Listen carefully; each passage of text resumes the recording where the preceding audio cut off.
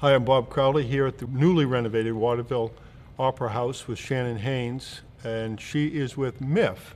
What does MIFF stand for? Well, MIFF stands for the Maine International Film Festival. It's a 10-day celebration of international, American independent, and Maine-made film that happens right here in Waterville, right here at the Waterville Operhouse and at Railroad Square Cinema. And it was very successful last year, you were saying. It has been very successful. Every year it's grown. We receive around 8,000 to 10,000 admissions each year. We have 4 different screens on which we show nearly 100 movies, and we bring over 50 filmmakers to Maine as well. So they interact with the audiences, talk about the filmmaking process, talk about what it's like to be an actor in independent films. What can we expect with this year's program? We have several special guests coming this year who are already confirmed. One of them is Thelma Schoonacre. She is Martin Scorsese's editor. That's how she's best known. She's edited every one of his films since Raging Bull.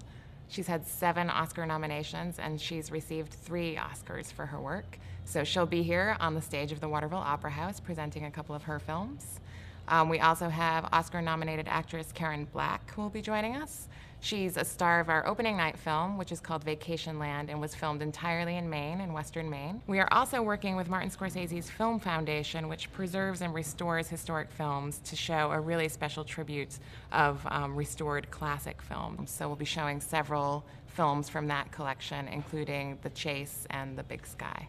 Hi, I'm Shannon Haines. I'm the director of the Maine International Film Festival. I am a Kennebec explorer, and I'll see you at the movies.